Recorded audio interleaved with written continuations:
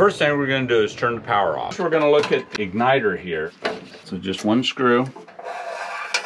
This is our silicon nitride igniter. This thing sticks down in the actual flame of the burner, so you can see a little bit of discoloration. A little signs of wear, and what we do to check these is we actually ohm them out. We check the resistance. And we're running 46.7 ohms. Here's a brand new one. So you can see it's been used, but it's still in really pretty good shape. So let's just check the resistance of a brand new one.